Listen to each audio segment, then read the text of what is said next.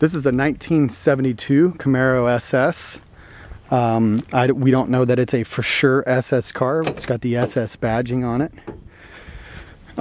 It's got a rebuilt engine. It's a 350 bored over and built. It's got the ultralight 2 gauges that are all new, very expensive. Really nice Grant steering wheel inside. Basically new upholstery. I'll show you all that in a minute. It's got a high performance built engine. She sits at 180. It's got a built 400 automatic transmission.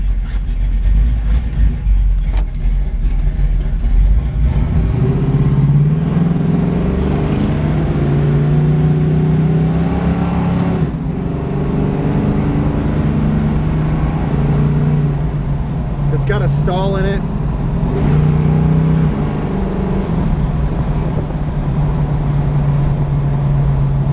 The transmission's got a stall in it, so I'm in a residential area right now, which is not the best place for me to do this video because you can hear, of course, the transmission shifts perfectly. I mean, it's a rebuilt transmission. The engine and transmission probably have about 500 miles on them. I just don't want to, I want to be respectful in the residential area, and I don't want to romp on it. I did the other day out in the just on another test drive in this car, power steering. I mean, it just, you can hold the pedal to the floor and it just runs right through the gears perfectly. You can see just by moving, temp going down. I mean, it's got a great system in it. Long tube headers, Flowmaster exhaust.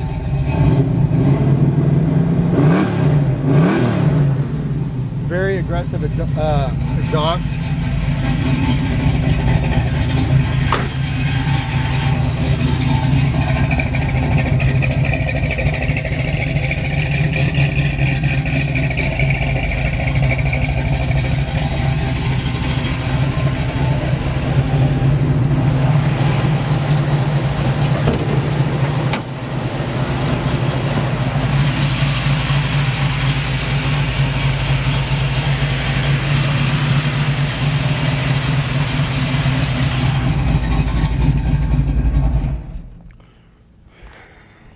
The only thing I don't like about this car is it doesn't have the vinyl seats. It's got the cloth. Although the upside of the cloth is it doesn't burn your legs when you get in it, because it is a black car. Anyways, because this is the first black Camaro I've had. I've been doing this for about 4 years. I've had, oh gosh, probably a dozen second generation Camaros, 70 through 73, and this is the first black one. I'm gaga for black cars. I just freaking love black. Really nice. Billet everything, you know, chrome, aluminum stuff. I mean, super nice engine detail. Like I said, now the engine was recently rebuilt, so of course the block's been redone. It's got a performer intake on it. It's got a very expensive carburetor on it, and let's see if I can take that off and show you. I need to write this down in the ad. It's got a DFT Slayer double pumper carb. I've had that professionally tuned in, dialed in. Put this back on there. Really, really nice valve covers and air cleaner, just giving it that, you know, finished look. Sorry that I don't normally do this in the video, I'm taking my time doing this. Okay, whatever. We'll do that in a second. I just need to screw that nut back on. Everything, no expense spared kind of thing under the hood. The car, you know, the engine was pulled. You know, this is almost like, you can kind of call it like a frame off, although these are subframe cars. But you can see that the, you know, the same paint was painted, base coat, clear coat under the hood, fender wells, all the way down the firewall. The car was painted with the engine out of it and the transmission out of it. Very nice driver quality paint job. I'm not going to call it a show car quality, because it does have a couple of imperfections, although a good color sand or wet sand would probably bring that out. It's got the bumpers are brand new on it, but front and back, but it's got the solid bumper on it now. For the price that I'm selling it for, you can either have the solid bumper, which is on it now, or I've got a brand new split bumper kit. Personally, I like the split bumper better, and we'll swap it out. It takes about an hour. I'll include that in the price. If you call me and you say, I want the car, I want the split bumpers, it's done. No additional cost. I'll keep this bumper and throw the other one in. Brand new weld wheels, brand new Cooper Cobra Radial GT tires with offset front and back. Paint, glossy, stripes, perfectly straight, base clear. Like I said, nice driver quality car. That's what this is. This is a very nice driver that needs some finishing touches to make it, you know, amazing. It's got a new cloth interior in it, and like I said earlier, I like the look of the vinyl better, but the nice thing about the cloth is that it does not get hot, hot. It's missing little things I want people to know about, like the door lock. You know, it needs the little stem, but the windows roll up and down great.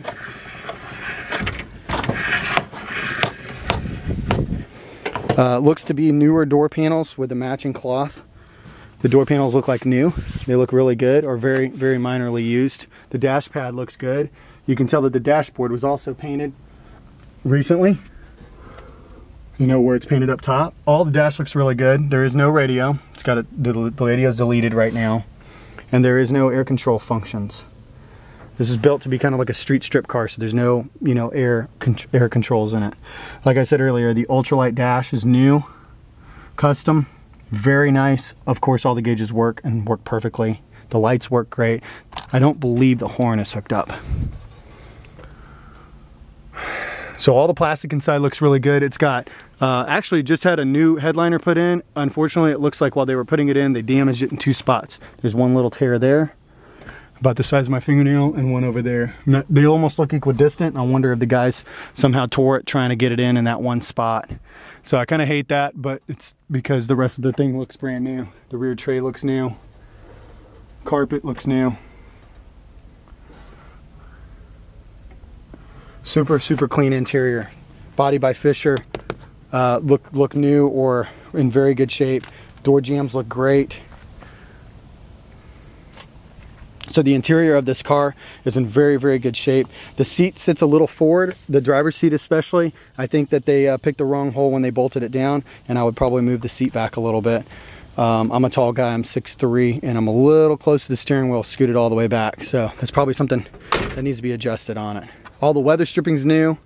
I mean, this car is probably maybe 1,000 miles, about 500 to 1,000 miles. I think I said earlier about 500 is what the previous owner told me, maybe up to 1,000 miles on a complete, you know, frame off restoration, really. I mean, a new engine, new transmission. We'll take a look up underneath it. This thing is so clean underneath. You can see new bushings. I mean, look, the underneath, it's got it's dirty because of water spots and dust and stuff like that, but everything underneath was painted. And not with a spray can. I mean, it had no engine in it. It had no transmission in it. It was completely off. Disc brakes, redone, all new brake lines. Super clean underneath. Super, super clean.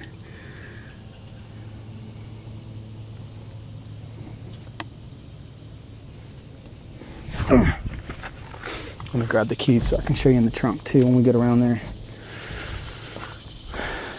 Oh, the other key is in the trunk. Been super clean.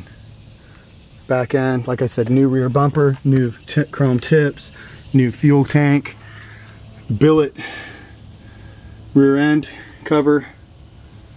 I mean, it looks like new up underneath there. Somebody spent a ton of money restoring this car and bought everything new to go on it, except for a couple of door handles and stuff, basically. Super clean floor pans. Brand new brake lines, fuel lines.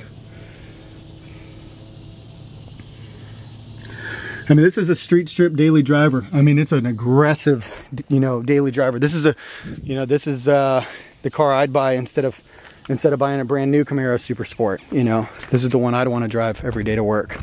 Mirrors look great, doors open and close like they should. A couple of little spots here. Somebody put a makeshift handle on that because actually the real handle goes down there. Little stuff like that. Door lock, like I said earlier. It needs seat belts. It doesn't have seat belts in it. So you could spend a couple $100 ordering some miscellaneous parts out of the catalog, and you would finish off this car. I've got a key in here for the trunk, I believe.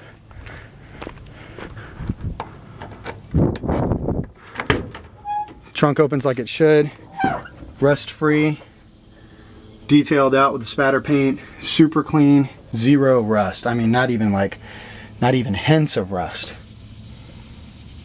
Lights work, turn signals work.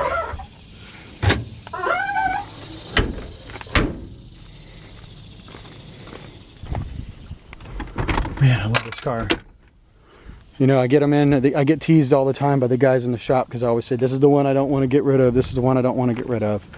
So I just probably repeating myself over and over again. To walk around real quick, Aero, straight body, zero rust, zero rust, zero rust. I mean, this thing was completely and 100% restored. Nice glossy paint, very nice driver quality paint job. New chrome bezels on the lights, new chrome tips, new aluminum wheels.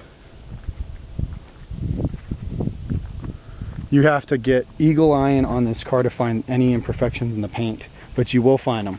Minor, itsy, tiny, itty bitty bits of trash, things like that. I just want to be honest about stuff. I hate it when people lie about the condition of their vehicles. So, and I buy cars without seeing them all the time. So that's why we do the walk around video, and that's why I'm taking 12 minutes to show you this thing.